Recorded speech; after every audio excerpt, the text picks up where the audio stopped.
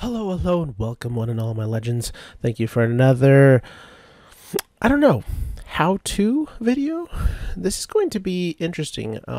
So this is a very specific YouTube video for one thing in particular. It is this right here that you're seeing to my right.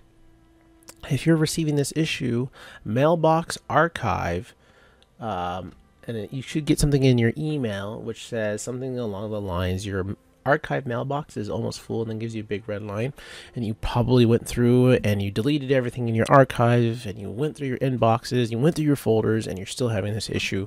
I want to talk to you how you resolve this, because that has nothing to do with it, oddly enough. Okay, so number one, this kind of advanced user thing. So yeah. If you're not comfortable with command line, then this is not the video for you. You have to use command line. So I'm just going to escape out of this so I can start over, okay?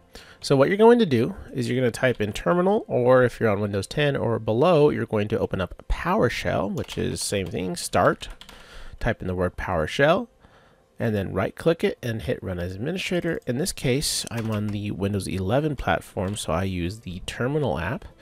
And same thing, right click, run as administrator. Once you do that, you're going to follow this right here. It is, get this out of the way, the PowerShell-Gallery.com/packages/ExchangeOnlineManagement/3.0.0. I will put this link right here in the bottom, or in the comments, the notes, whatever, the info area. And once you do that, so this is what I just pasted it right in there. It's saying that you're going to install modules from an untrusted repository, which is funny because it's from Microsoft. So I'm just going to say yes to everything, and it's unpackaging it and unzipping it. All right, so now that that's done, you're going to go to this part. This is how you connect to Exchange Online PowerShell. So you need to import that. So just because we downloaded it, it doesn't know about it. So you still got to import that into your PowerShell. And there it goes. I know it gives you no warning that it worked or didn't work. Yeah. Okay, so this stuff here, you can use this, but this is so mind-numbing because it doesn't actually, this isn't real. Like, it talks you through each thing. Your UPN is your user principal name format. So basically how you log in. So I like to use is, if you scroll down, this one. Okay. And it connects to your Microsoft. And now, if you're GCC or higher, or DoD or Germany organization or whatever, but everybody else, we're all pretty standard here, and we have this one. So I copy this one and I click right here, and you just remove all that. I'm gonna blur this out, okay? Vitec at cardiac, and it should pop up for some authentication, so it does. And I'm gonna go and grab that auth. Okay. I'm going to pull this off screen, actually, because this is very, very, very, very private. So if you have your authentication for your admin credentials for Office 365, like everybody wants. All right, so you type that in, and as long as you don't have two-factor authentication on, you're pretty good, okay? So, yep. This sometimes doesn't work, so I use this version here, yeah, without multi-factor authentication, because it does inline credentials.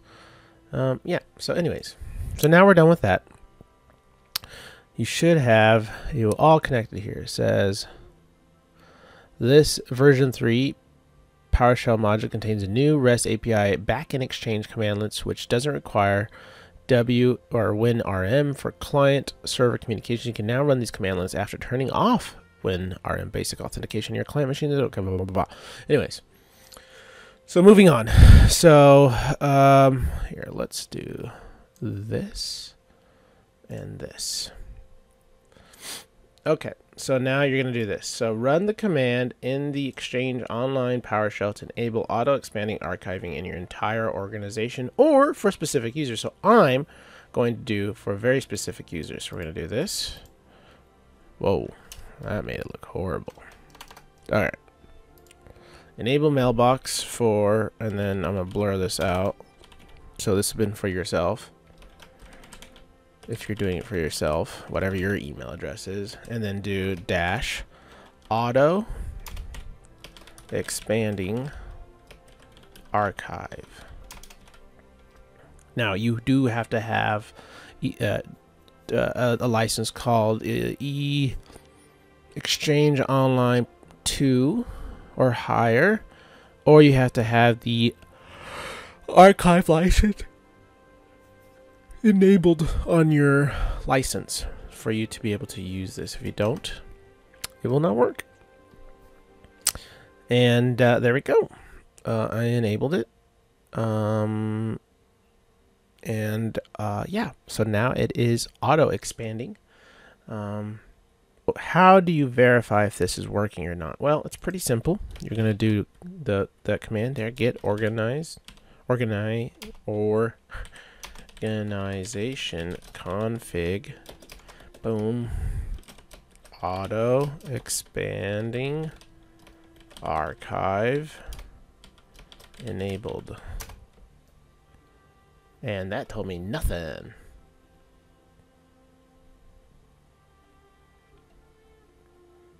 Oh, fine.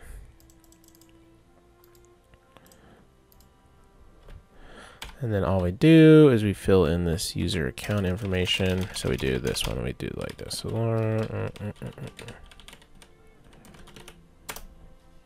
True. Okay. And that's it. That's the end of the video. Under 10 minutes.